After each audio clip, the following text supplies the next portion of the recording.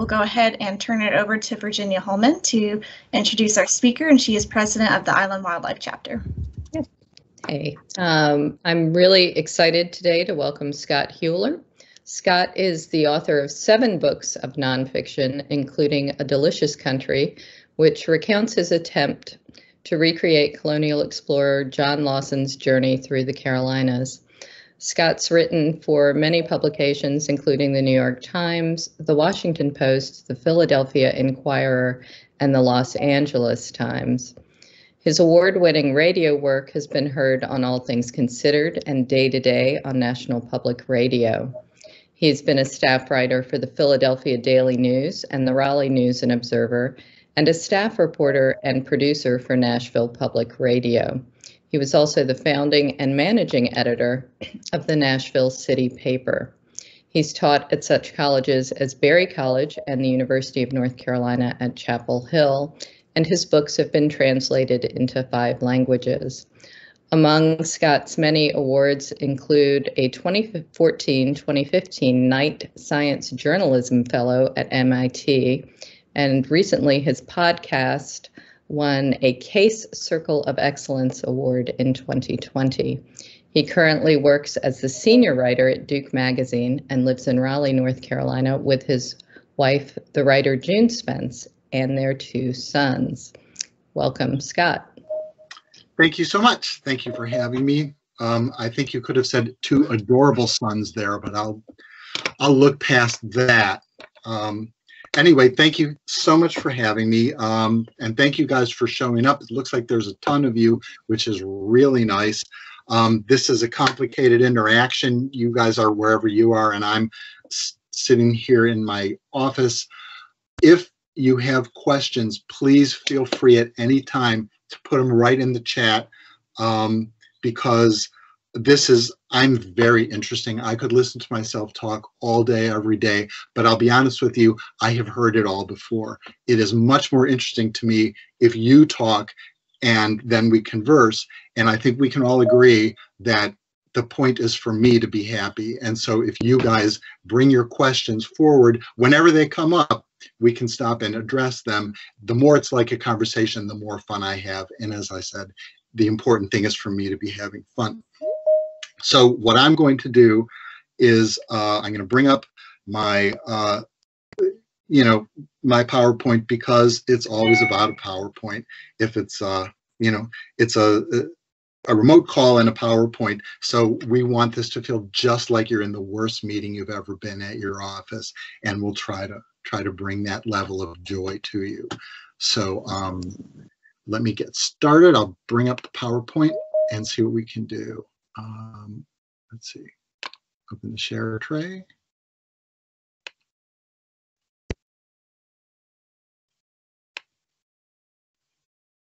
Share, and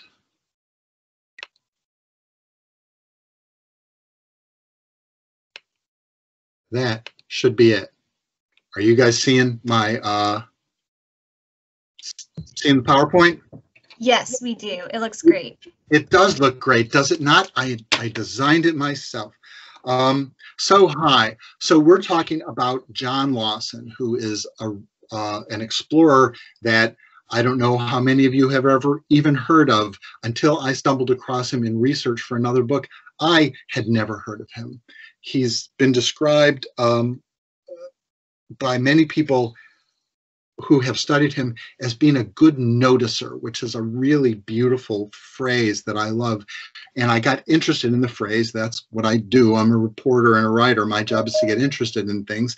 And I said, where does that phrase come from? Well, a good noticer comes from the voyages of Dr. Dolittle, where Polynesia the parrot has met Tommy Stubbins and is trying to decide of what value he might be to the enterprise. And he's embarrassed because he hasn't got much schooling, and Polynesia the parrot wisely recognizes that schooling isn't really the design. And she says, are you a good noticer? And he says, well, what do you mean by that? And she explains to him, like, well, if you saw a couple of birds in your yard today, and then tomorrow you saw another couple of birds, would you know whether they were the same birds or not? And I love that, because it's such a central thing that we should be doing in our lives, which is paying attention. So, speaking of paying attention, here's John Lawson, a guy who supposedly paid very good attention. Now, this is a portrait of someone who might or might not be John Lawson.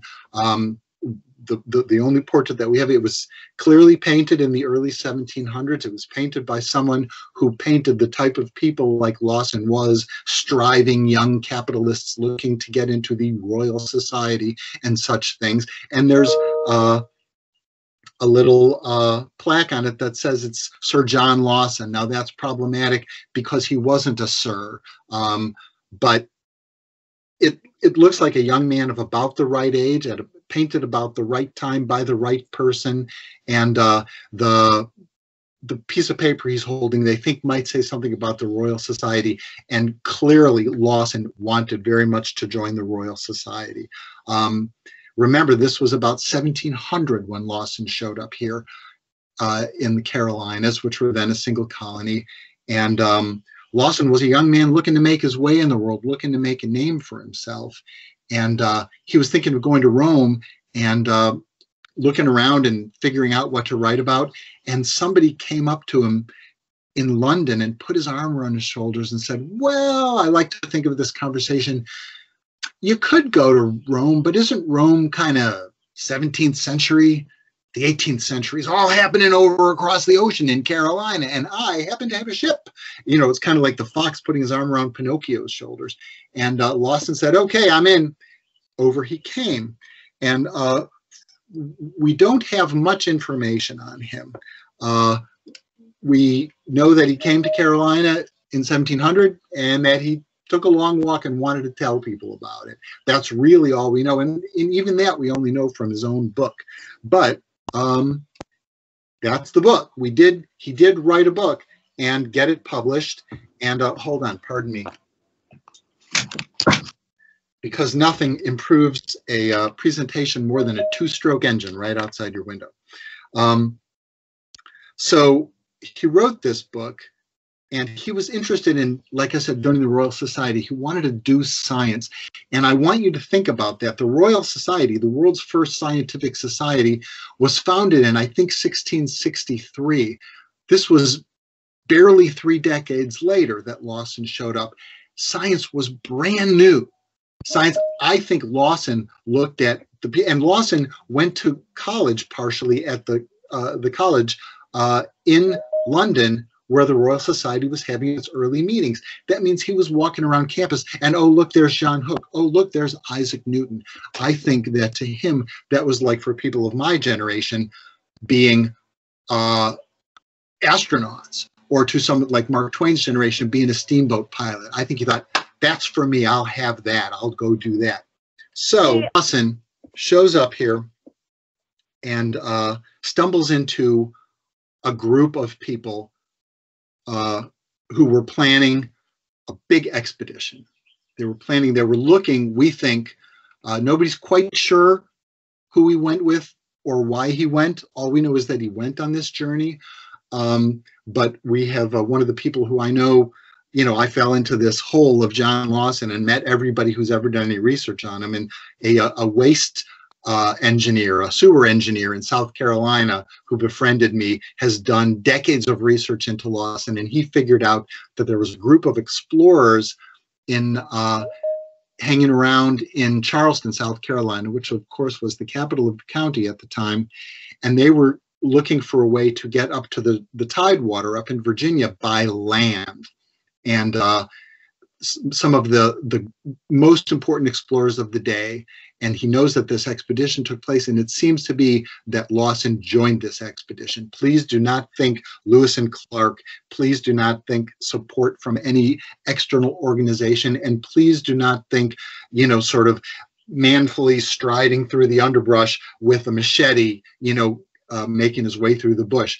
This was Lawson joining 10 other people in a big canoe. They took off from Charleston.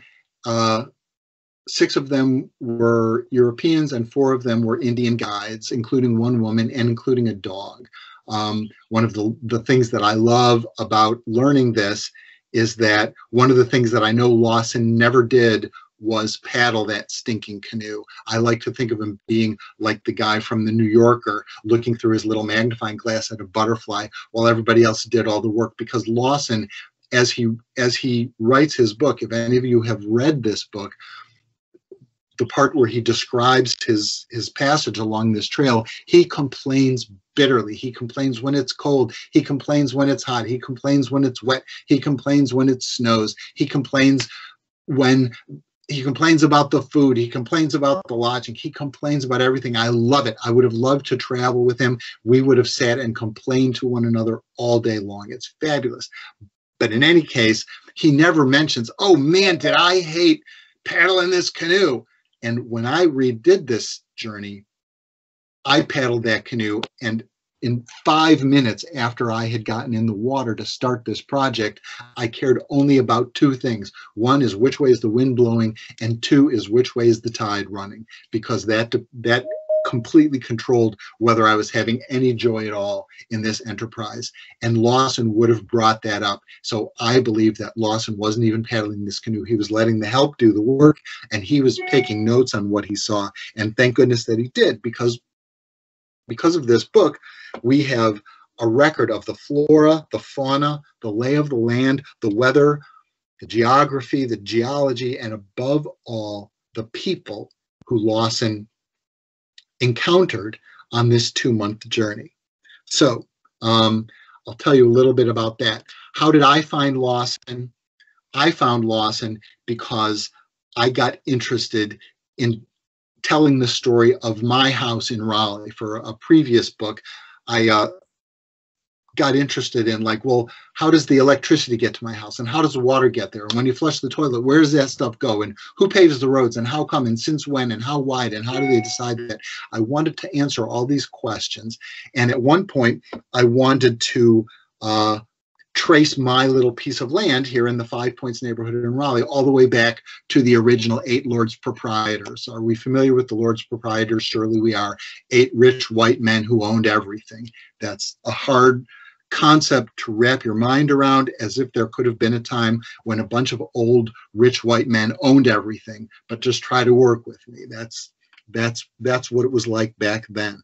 At any rate, I tried to trace my deed backwards, and I fell into a nest of developers. I wanted to stick a knife in my eye. I tried to start from the original maps and move forward, and you run into stuff like this, and it's all very pretty and wonderful, but there was no way I could trace it. And so I did what all good writers do when you encounter a problem like this. I left that out of the book. I just left it out. And I didn't trace the history of my piece of land. But when I was trying to find it, I kept encountering people who would talk about Lawson's trip, because Lawson walked right through the Raleigh area in 1701. And I got interested in this Lawson character, and I started reading his book. And one thing led to another, and a decade later, I found myself in a canoe paddling away from Charleston. So that meant that I was going to be doing what Lawson did, which was walk around noticing things. And this was a long walk. So this tells you a little bit about the direction that Lawson took. He started there at the bottom at Charleston. He paddled along the coast for about 40 miles. So did I. He got out of his canoe at the mouth of the Santee River. So did I. And then he walked his way basically up along the Santee, which becomes the Catawba, eventually leading right up into Charlotte. And then from Charlotte, he walked the old Indian trading path all the way to Hillsborough, and from Hillsborough, they some people over there, it wasn't Hillsborough then, of course, it was Occoneechee Village, and some people said there are some Senecas in the neighborhood, and nobody wanted to mess with no Senecas back in that time, and so instead of heading north back, continuing up into Virginia, he just headed straight over to the coast, and he ended up in what you and I would call a Little Washington, and what the Indians probably called in that day the place where that British guy lives with his daughter. Anyhow, it took him about 2 months to take this journey, and we have a thorough diary. It took me about a year, because when Lawson left Charleston, nobody knew he was anywhere. The closest person who even knew he existed was 5,000 miles away in London. Lawson did not have Mighty Mite's soccer games to manage and Sunday school carpool, so I could go for 2 or 3 days at a time and then come back and then organize the next trip and then go for 2 or 3 days at a time and come back. It took me 17 total trips, and it was really one of the great trips of my life. I had such a large time. Here's Lawson. Lawson, most people don't know about Lawson. It's terrible. Everybody should know about Lawson. He should be to North Carolina what William Penn is to Pennsylvania. I lived in Pennsylvania for a long time, and kids learned about William Penn every year in school. Something about William Penn would come up, and that's important because he was an important character in the founding of that colony. Lawson was literally the first citizen of North Carolina. He founded the first two incorporated towns, Bath and New Bern, with other people. Somebody has their, okay, that got better for a minute. I was hearing echo. At any rate, and he was gathering botanical specimens. As I said, he wanted to be a scientist, and he was sending letters to this James Petiver, who was an apothecary, and back in the day, that's who gathered scientific information. And he would send him stuff, and Sir Hans Sloane bought Petiver's collection. You should know the name Hans Sloane because when he died, his collection formed the basis for the British Museum. And today, if you went to the Natural History Museum in London, which is part of the British Museum, if you talk your way into the back room, which I did, it's part of my job description, you can see Lawson's actual specimens. I was able to touch them with my own little fingers. It was an amazing experience. Now, that's not always the best part of Lawson. It's great that he was this assiduous collector of botanical specimens, but when he went back to London to publish his book in 1708, when he was coming back, in 1709 or 10, I think it was 09, the boat was beset by pirates and robbed, and the colonists that he was bringing back with him were robbed of literally everything. They were cast ashore naked and friendless, and Lawson is leading them back, wrapped in blankets at best, back down to North Carolina, and he's stopping to gather botanical specimens. This is either quite remarkable science or rather disappointing human decency, but it's Lawson. Anyway, so specimens. Let's talk about natural specimens. I think we can all agree that these are animals, and I think we can also all agree that these are animals drawn by people who had never seen these animals. This is one of two illustrations in Lawson's book. The other one is a map. This, if you look at the top, that's a bison. If you look next to that, you see a turtle and a snake cuddling. That's something that we see all the time, obviously. Right in the middle, that thing that looks like a rodent of unusual size from The Princess Bride, that's meant to be a possum. Right below that, you see a raccoon riding a deer who hasn't encountered that in their life. And in the bottom right, you see a raccoon, and what he's doing is dipping his tail in the water to fish for crabs because the Indians told him that happened, and Lawson believed that story and passed it on to us. Of course, I did a little research on that story and learned that story is like Jack the Giant Killer, right? Jack the Giant Killer, that's Jack and the Beanstalk. That's Odysseus and the Cyclops. That's David and Goliath. We have stories wherever people are.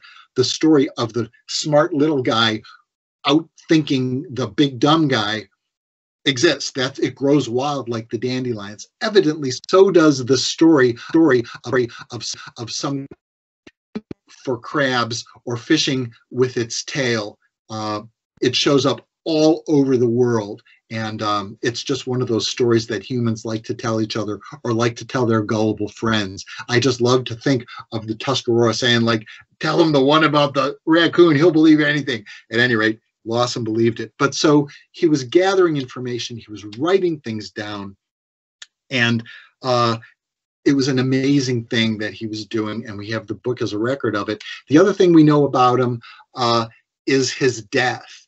Lawson famously, if you know about him, this is probably the only thing you know, is that in 1711, he and his pal von Graffenried, who helped him found New Bern, were gathered up by an angry group of Tuscaroras and held. It was the beginning of the Tuscarora War. The Tuscaroras, like all the native tribes here, dealt with colonists telling them over and over and over again, okay, this far, no further, we're good, we just want to plant this area and gather some food, and then leave us alone, and we'll leave you alone, and everybody will be happy. And of course, actually, it turns out we need another, 1,000 acres, so we'll just be moving in. And it went on, and the Tuscarora actually applied to Pennsylvania to move up to Pennsylvania to get away from these rapacious North Carolinian colonists. The people in North Carolina, the people in Pennsylvania said, yeah, okay, you guys can move up here. We just need a note of good conduct from North Carolina. And the people of North Carolina said, no, sorry, we will not provide such a note of good conduct. So the Tuscarora were either going to sit in North Carolina and be enslaved and killed and dispossessed. That was their only option, or else they were going to fight back because they couldn't leave. So they attacked the colonies. At that point, it was vicious, bitter war for a couple of years. Surprise, surprise! The people with the steel guns won, and Lawson, von Graffenried, was freed by the Tuscarora. They may have believed he was the governor. They may not. They weren't sure. But at any rate, they freed him. Lawson, they did not free, and they either cut his throat or hung him or poked him full of pitch pine and set those on fire and let him burn to death like candle. Historians like to think he burned to death because Lawson describes that manner of torturing someone to death in great detail in his book. Historians love irony, so they like to think that. Nobody knows. All we know is that he was killed, which is interesting and kind of especially heartbreaking. They weren't wrong. Lawson was a developer. Lawson was bringing people over, and Lawson was developing the territory. Apart from his wonderful scientific observations, he was also developing. And in fact, when one of the people I interviewed in South Carolina on this project talked about Lawson's death, and he said a friend of his had told him he was a developer and he get what they all deserve, which is really hard to disagree with at this point. But at any rate, Lawson also was utterly unique among his cohort in that he treated the natives, the Indians, as fully human. They're really better to us than we are to them. They give us victuals, they give us quarters. We think them little better than beasts in human shape, though if well examined, we shall find that for all our religion and education, we possess more moral deformities and evils than these savages do. Lawson deeply admired the Indians. Lawson loved the Indians. Lawson urged us to intermarry with the Indians, to learn how to live in concord with the earth the way the Indians did. We did not take that advice, but Lawson, as important as his observations of the birds and the animals and things were, his observations of the Indians were more important than anything else he did. Now, why do a thing like I did? It's obvious why I would want to do it. Oh man, I get to go camping for a whole year and I get to wander around and then I get to write a book about it and tell everybody everything I found out. That's pretty cool. Okay, but why would anybody else want me to do it? Why would a publisher give me a big bag of money and say, go ahead, Hewler, take a big walk and then write a book and we'll publish it? Well, this really brings an important point up. This is, we've heard of Joseph Grinnell, of course, and Grinnell's surveys of Yosemite especially is the one that is most widely known, but he did these surveys of California, and as he points out, these will be valuable 100 years from now or more.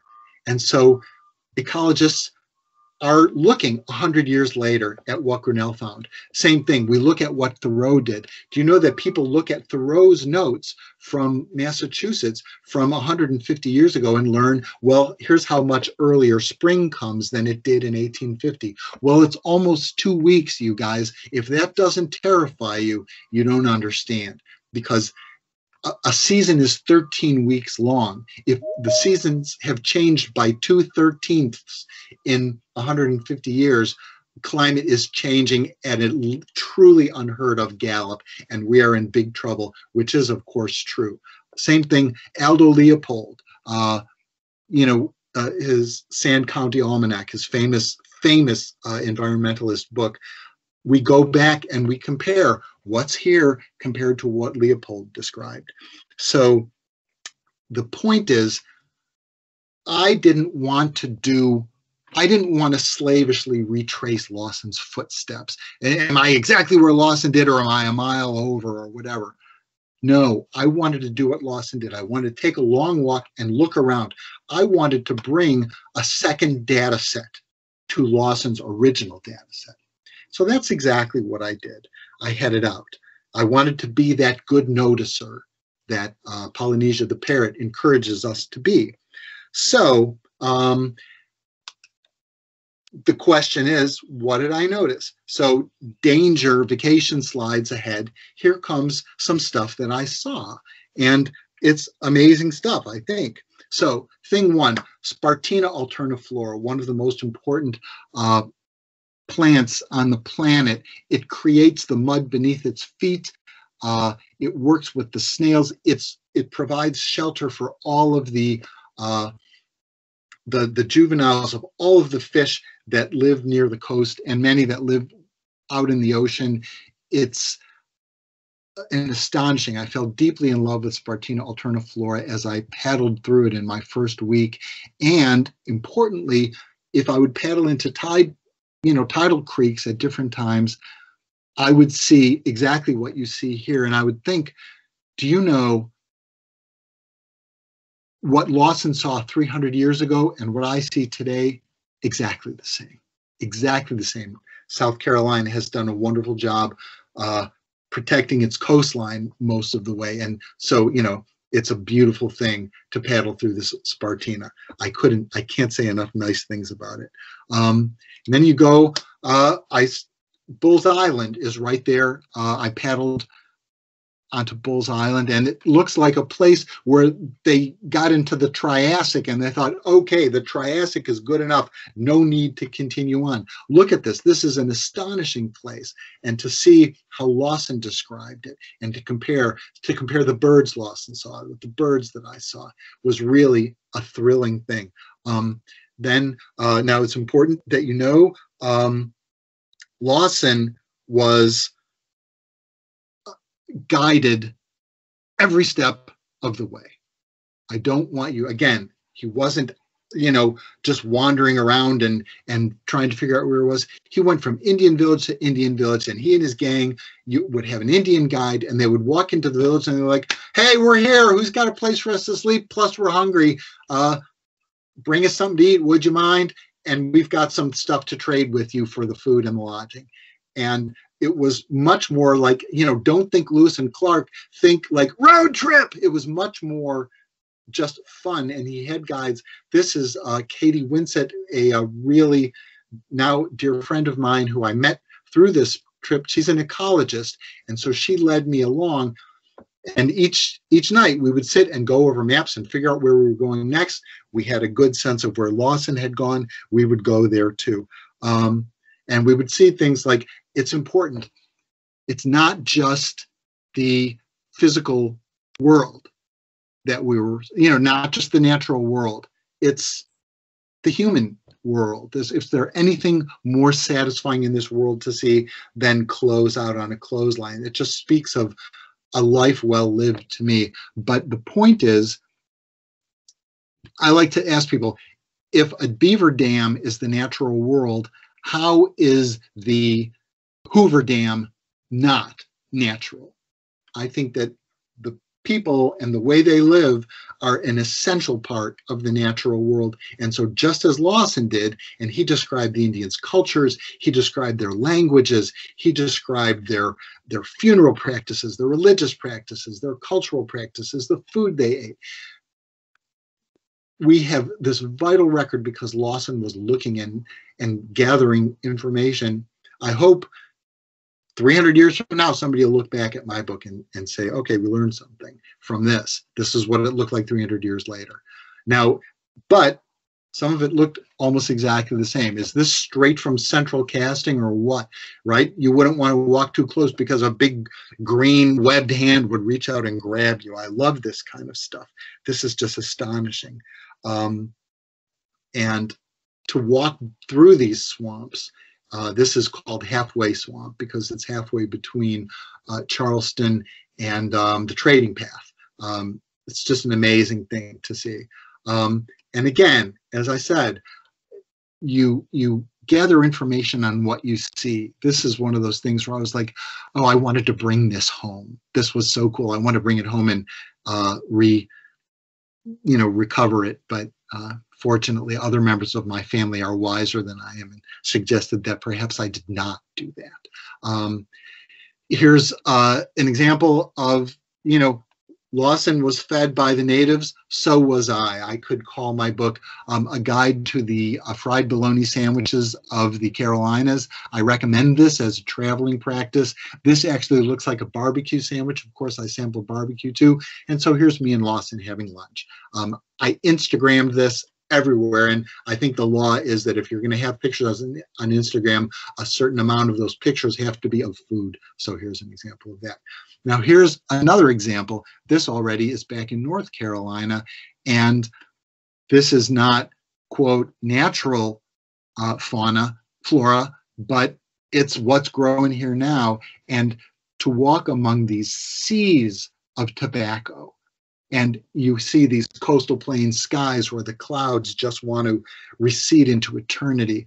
This was a beautiful experience for me. I loved that. You see, you walk by people's porches in the Carolinas and you're going to see stuff like this. And I am here for that. Lawson called the Carolinas a delicious country, meaning that it was just looked like it's delicious. He calls it delicious twice. And I could not agree with you more. In what way is this beautiful Piedmont countryside not just delicious? Now, on the other hand, what did I see more than anything else? I saw this. I saw places where people once lived being reclaimed by the environment, because Lawson walked through and he knew it. He understood. 50 years before he came, Indians were living the way they'd lived 1,000 years before. 50 years after Lawson, it was full on perukes and buckle shoes, colonial America, right? It was a completely different world. Same thing for me. 50 years before I walked through here, we were still in post-war prosperity, and the world still looked like something that made sense to us.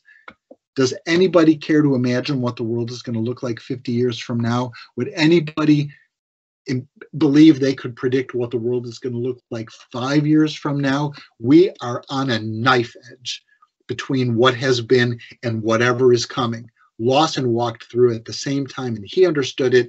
And as I walked through rural South and North Carolina, I could not fail to see it. These abandoned towns, these abandoned houses were heartbreaking. Early on in his description, Lawson describes going to a little village along the coast, and that it's just, there's no one there, that he sees no one there, this abandoned village. And I had that experience over and over. And I'll read to you briefly about that experience. As the trek left the lakes and parks behind, the land we passed still included trees, but we started to see more crops like cotton and soybeans. Traces of cotton lined the sides of the road. We regularly passed enormous bales, picked and formed by machine, covered in tarps still in the fields. But it was spring, so we saw tending, not harvesting. At the center of one field, we saw a copse of trees, undergrowth, and vines, and realized that in the middle of that brushy spot was a two-story house, abandoned. Once we had left the state forest, abandoned houses had become a commonplace along the trail, as powerful evidence of the changing world around us as the paved roads and empty churches. I photographed many of these houses, and this one looked too good to miss, so we headed up a double track that ran between rows of the field. We quickly encountered a tractor that we hadn't noticed was occupied. As we stood and talked near the trees, considering whether to approach the gray house within, behind us the tractor suddenly rumbled to life, spindly brown steel trusses of a spraying mechanism unfolding and spreading outward like the wings of some great wading bird. It began herculeously rolling up rows of cotton, spraying as it went.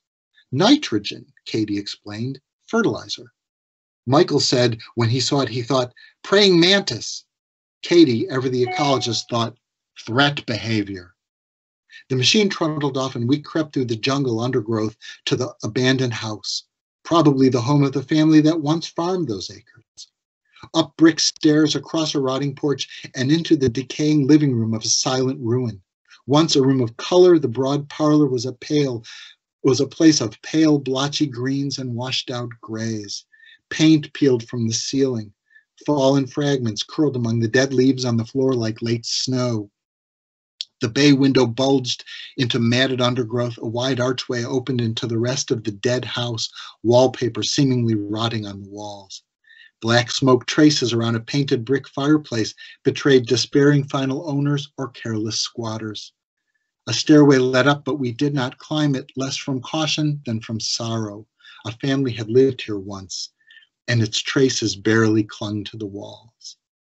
Empty houses. The town of Jamestown was little more than a gas station and a church. The little crossroads of Horatio with its store was barely there, and Haygood simply was not. The farms people once worked belonged to corporations now, most of the jobs done by machines. We were getting our first sense that, like Lawson, we were seeing not a culture in flower. We were seeing the end of something. Shells like those Lawson had seen on Capers Island, or the ghost trees of Boneyard Beach, or the empty town of Alwendaw, the silent record of a vanished tribe. The life that sustained them was gone. So that's the type of thing that I saw, and I just can't tell you how powerfully it hit me. In this last picture, if you look, you see the green, red, and orange dresses hanging there. I can't tell you when the last time that secondhand goods store was functioning, but the record of some family trying to find a few dollars worth of value from their old nice clothes just broke my heart.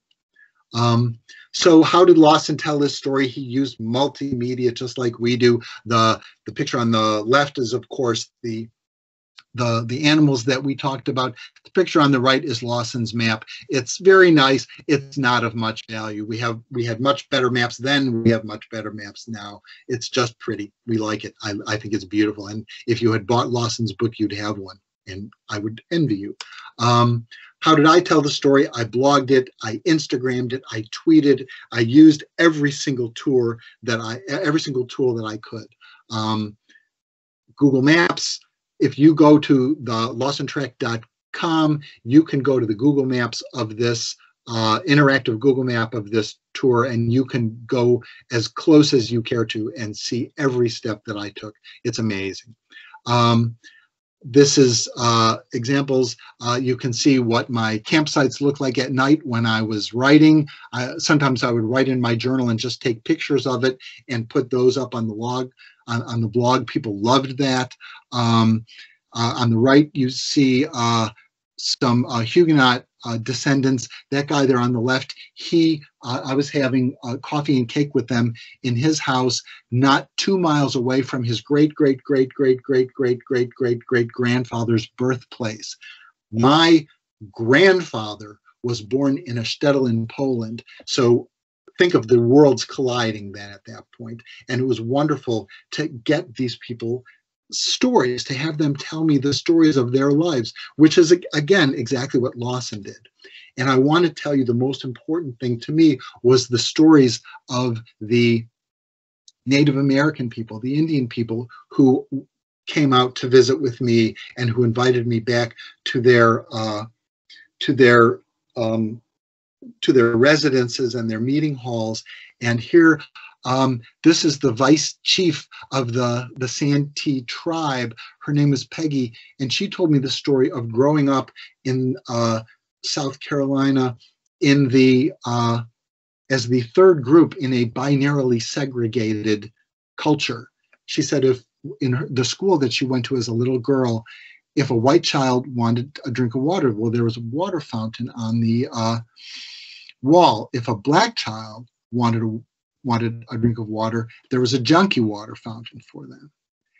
If an Indian child wanted a glass of water, the principal had to walk over with a cup of water because there was nowhere for her. She didn't fit. How much more erased could you be as a culture than that? It was a shocking story.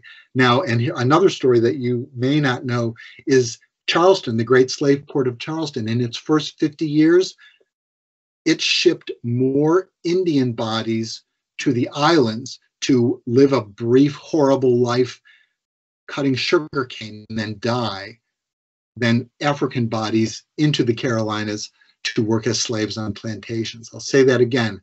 More Indians were shipped away from the Carolinas than Africans shipped into the Carolinas in the first 50 years of Charleston as a slave port. I didn't even know Indian slavery was a thing. So that's one of the many things this book opened my eyes to. I talked to these guys, and we talked about the guys at the top talked to me about the hanging tree in Salisbury, which nobody mentioned when I was walking through Salisbury. The guy in the bottom explained to me why he thought the Confederate flag was an okay thing to be hanging around. And I made a rude gesture with a single finger. And, you know, when he told me that he didn't mean anything other than heritage by his flag. And I said, you know, a lot of people think of it differently. And I made a gesture, not in his face, but I demonstrated the gesture. And I said, what if I told you that gesture meant I wanted you to get a prostate exam because I was worried about your prostate health, not something ugly about it? And he laughed and he understood, but he didn't take down his flag. Again, walking through, hearing stories of lynching that nobody in the city of Salisbury told me until I talked to two black gentlemen, and hearing how this man wanted me to understand that the Confederate flag did not convey a message of slavery or racism. My job was to be out and listening to these stories, and it was an amazing thing. More, you know, I learned how to do the surveying. Lawson was a surveyor. I learned how to work the surveying tools of his time. I learned how to do barbecue from an actual barbecue guy. Here's some more flora. Those are sundews on the left, those those bright, beautiful things. They're about the size of the nail on your pinky finger, but I had a good lens. And Lawson never saw them, but because I had an ecologist leading me, she could tell me about them. If you go to South Carolina, you go to 40 Acre Rock, you will see these little ecosystems. Lawson described them to a T. Lawson described a place where a big rock was jutting out of the earth, and he sat down and had lunch there. And at that place now on Flat Rock Road, there's an enormous quarry. So we know where Lawson went, and I was able to go exactly where he went and see exactly what he saw. When he came, it was rock sticking out of the ground. When I came, it was a quarry. The last thing I want to show you, this is a nice picture of a little lake that I stayed at. And I was pretty happy with this as a picture of a camping site. And then there was a time where there was Google had this auto enhance thing, and it turned that picture into this. Now look again, this is the original. When Google gets done with it, I'm Ansel Adams. I don't know how, but it's the best picture I've ever taken, and I feel like I didn't even take it. So that's Lawson's book, and that's my book. And I will say thank you. And now I will stop sharing my screen if I can figure out how to do that. Stop sharing. And we should be getting back to, I'll get my camera back on. And I think you should be able to see me now. Is that correct? Yep, we can see you now. Okay, so I would love to answer questions. I have told you a lot of things in a short while, and I'm bored with what I have to say, and I would like you guys to ask me questions, and I will make things up on the spot and tell you lies. Okay, if anyone has questions, you can type them into the meeting chat, or you are welcome to raise your hand and unmute yourself. I'll start things off a little bit.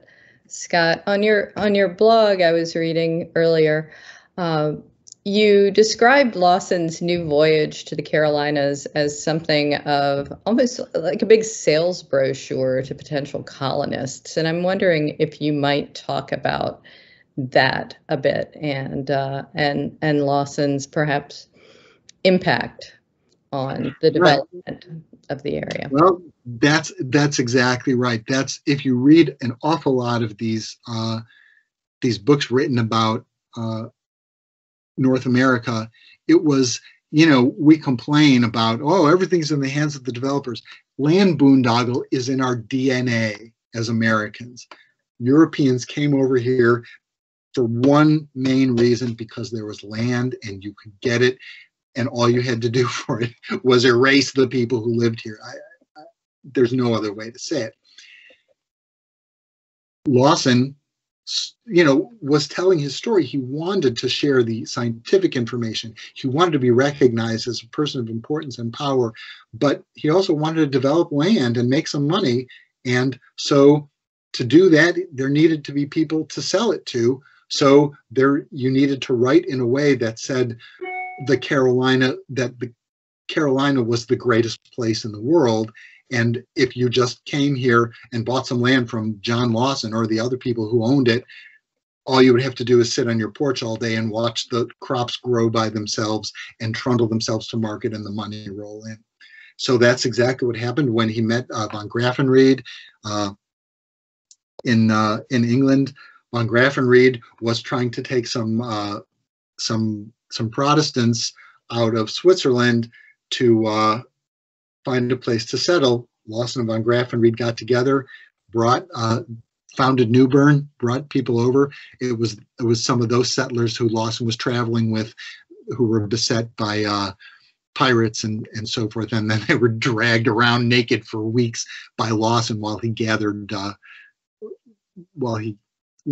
he gathered botanical specimens for Petiver. But bringing people over was essential to the enterprise of colonialism, of having a colony.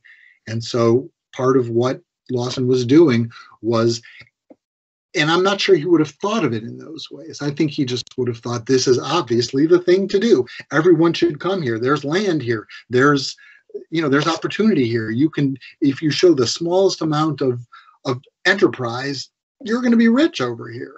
And he complained constantly that the English who came over were lazy and they didn't do well, whereas the French, who he saw, the Huguenots, they were very enterprising and he thought their colony was very healthy. So he just thought that was an important thing. And he was a man of his time, as we say now.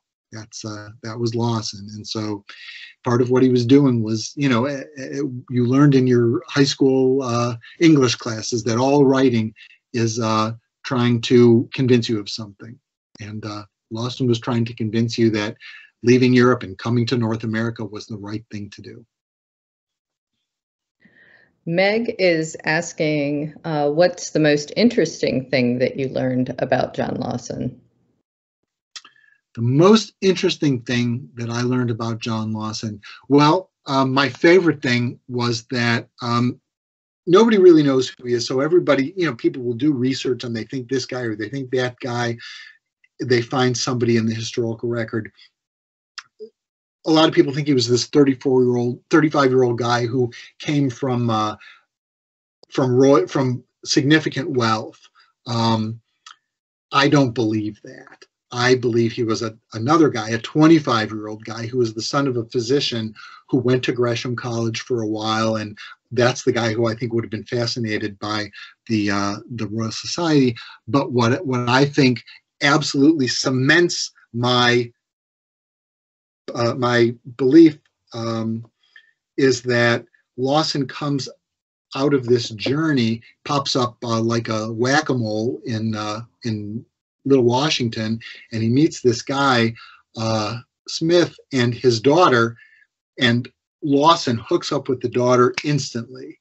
And to me, nothing says 25-year-old man like, oh, I've been camping for 2 months.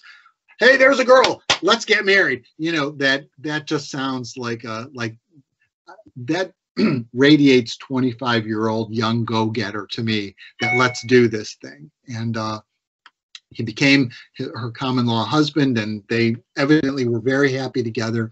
They had children, and we think that there may be descendants of them, but again, the records are so complicated that you chase them down and maybe not. I met somebody who was sure he was one of Lawson's descendants, and by the time he and I finished our conversation, we were like, no, you're not. But that's one of my favorite things, that this young guy, and like I said, that he never paddled the canoe. I loved that. I loved coming to that and feeling like I am certain of that, and I will claim it, and you could put it on my tombstone. Hewler died whenever. Lawson didn't paddle his canoe. You could put it on. Okay. The North Carolina chapter is asking, are there any botanicals that are named for Lawson that you're aware of? That's a great question. I would have to look it up.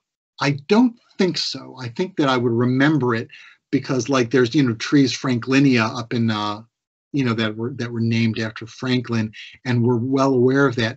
I don't think there are at least not in the records that I have seen. But I wouldn't take that as gospel. I would look it up. But I don't think there are. I see Julie Moore getting a book down from a shelf. Is she looking it up to see if there's? This is great. Julie is a brilliant botanist, so she'll chime in if she finds one. I'm going to move on to Bob's question here. No, she doesn't see anything. Bob, no. Julie's shaking her head as well. She's confirming. Look, I was right. So now, if I was right on that, you can now believe every single other thing I have told you. If it's verified by Julie Moore, it's good. It's good intel. Bob is saying that he finds it fascinating that Indians were sold into slavery from South Carolina, and is asking if you have a reference that he could peruse. Are there references in your book? There are references in my book. If you don't mind my standing up, I'm going to grab 2 books that I can tell you about.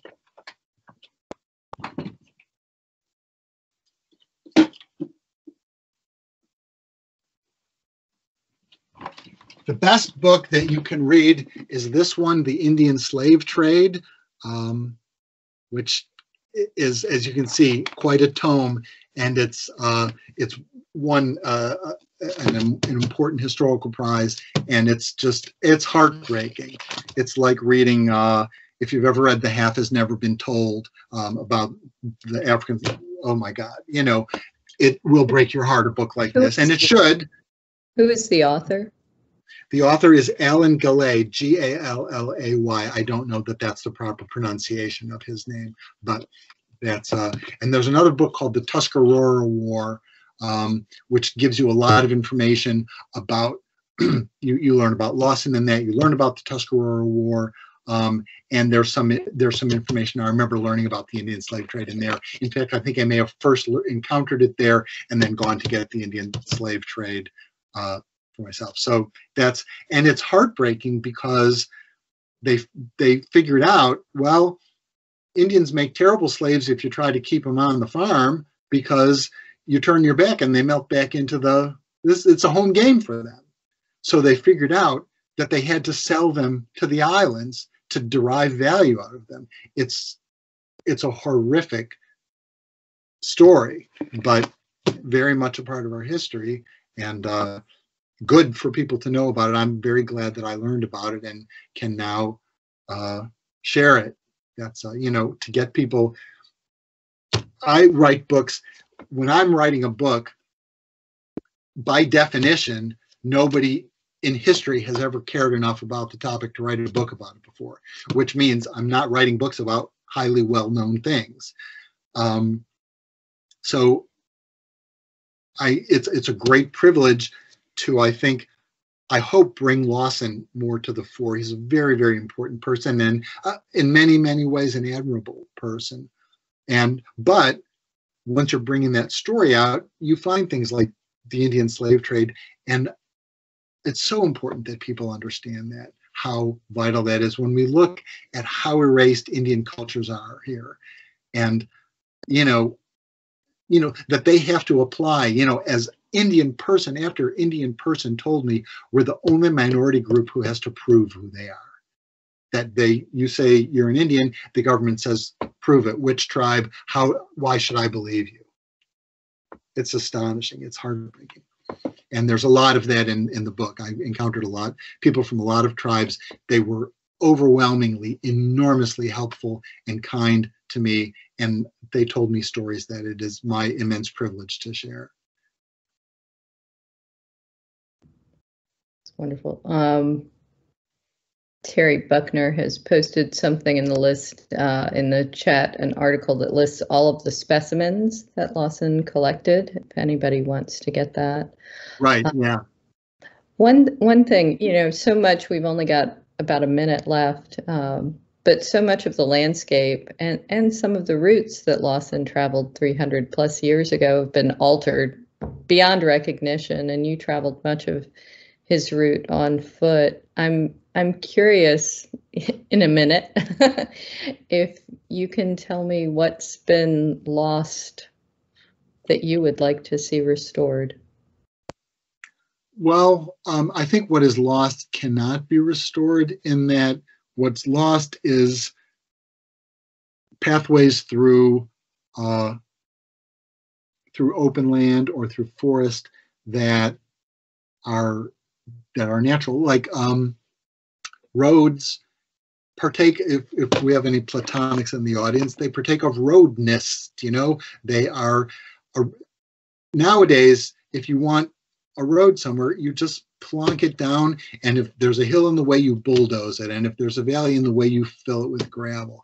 It didn't used to be that way. A road would be, it would go to the ford in the river, the rocky place where you could cross the river. It would go to the good cleft between two hills. It would follow the near to the ridge line on the side of a mountain, but it would be on one side, 10 feet down, so that you weren't visible to everyone walking along. If it was walking along a river, where the road would give you information. It would say, this is the highest part, this is the lowest place that, even in the rainy season, stays dry. When there's an immense flood, okay, the road might get washed out. But the trail is where, even in the wet season, it's still dry. So that would tell you how far the swamp would come. If you were walking by in the dry season, you would know, well, the road's over here, the river's way over there. I bet during the spring, this whole area is a marsh. That, I loved that, and I walked on some of those passages. And now sometimes we still have their bones, right? I-85 follows the railway, which follows the old trading path, because that's just the way the country wants to go. Countryside wants the road to go.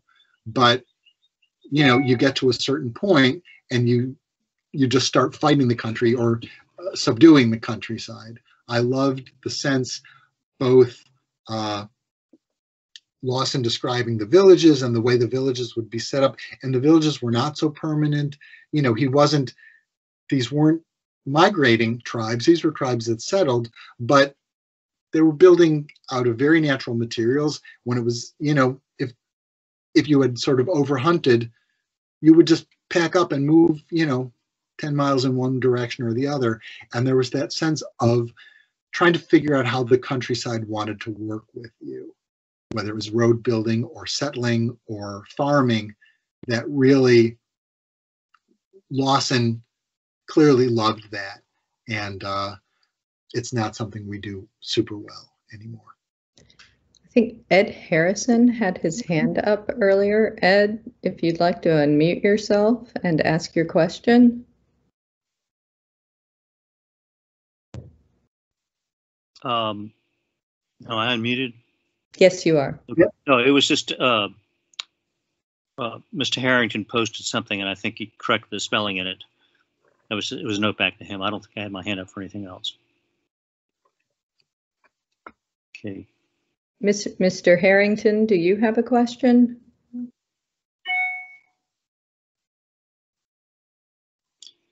Okay, he's muted. You're muted. There, I got it. Thank you. Yes, not a question, but a comment that William Byrd II surveyed the dividing line between North Carolina and Virginia in the 1730s. And his descriptions of the flora and fauna are very interesting and really support what John Lawson found. I've used the information in John Lawson's book in a forest ecology short course that I taught at UNCC for the native plant studies course. So there's a lot of good information there. Yeah, no, that's great. And Lawson's information was great. And as you say, Byrd's information corroborates Lawson's information. And Byrd has some kind things to say about Lawson's surveying, that he's like, Lawson did a good job. Lawson started one of the surveys up there, although the people at the time didn't like him much because there was a dispute about the boundary line, as there always is about boundary lines.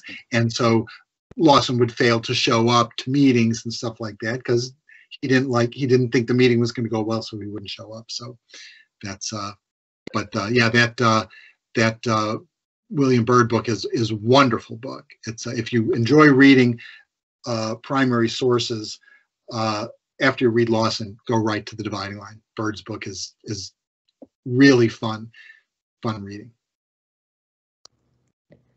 Well, Scott, this has been fantastic. We've run a little bit over. Wait. Mr. Harrington, you have your hand up still? No, okay. Great. This was fantastic. I really appreciate you taking so much time with us today. Next week, we have Professor Roger Shue coming on to speak about the green swamp and management of species like longleaf pine and fly traps with fire. And we're getting all sorts of comments in the chat. Scott, thanking you. This was extremely informative and enjoyable, and we really appreciate it so much. So, well, it's my pleasure. I really enjoy it. If you have thoughts, go right to lawsontrek.com. There's an email link there that goes directly to my phone or my desktop. So if you have thoughts, if you have questions, or just want to tell me how great I am, you can shoot me an email. Wonderful. Thanks so much. Have a great day. Bye-bye.